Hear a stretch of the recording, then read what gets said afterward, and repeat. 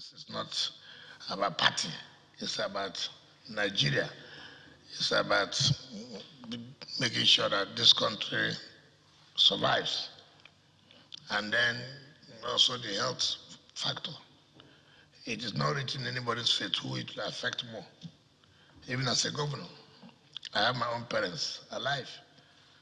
So you never can tell, even security agencies, you never can tell who it is. I mean, nobody knows all the kind of ailments we get.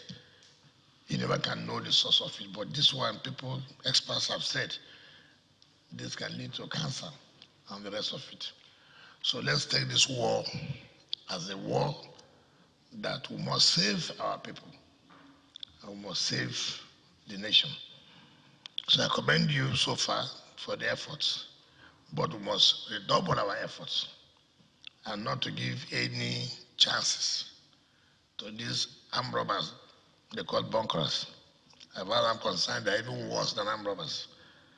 A sabotage of the national economy is worse than armed robber. So we must not give any gap. So that there must be the need to collaborate with all the local governments and communities